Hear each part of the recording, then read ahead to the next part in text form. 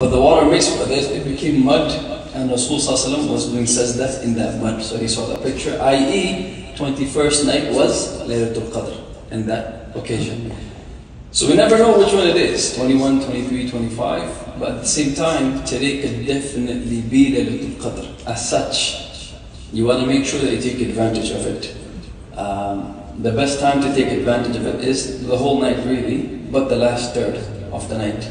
And Qiyamul Layl, if you can spend the time, tomorrow's a holiday, you don't have work, see if you can have a double espresso. I have a double espresso today.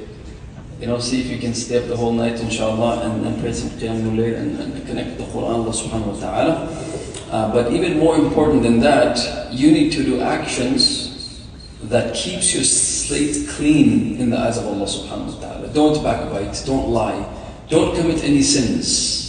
At least today or tonight, at the very least. People who fast, your sins are forgiven. You want to get these sorts of good deeds when your sins are forgiven. You take those deeds, your sins are forgiven, and then you do Qiyamul Layl, more likely to get Laylatul Qadr. Yes or no?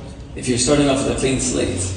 And I kid you not, there's another hadith of Rasul ﷺ, he said, when you give charity, you wipes out sins. Do you see what I'm saying? So these things are opportunities for us we can't lose out.